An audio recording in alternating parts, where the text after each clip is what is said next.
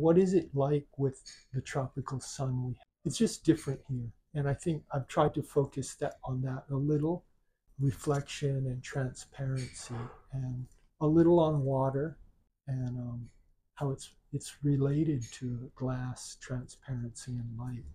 But I build a model, I build a world, and then I take my own pictures in that world, in a sense. If you're an architect, you kind of know what you want to present to people. So you develop a rendering that highlights the best in that building.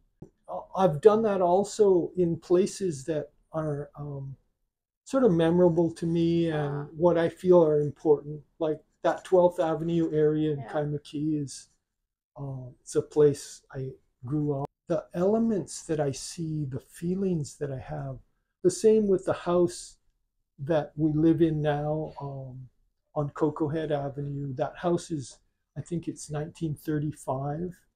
It's a remarkable house because it has a lot of glass. I think that's maybe one of my focuses is light, capturing light.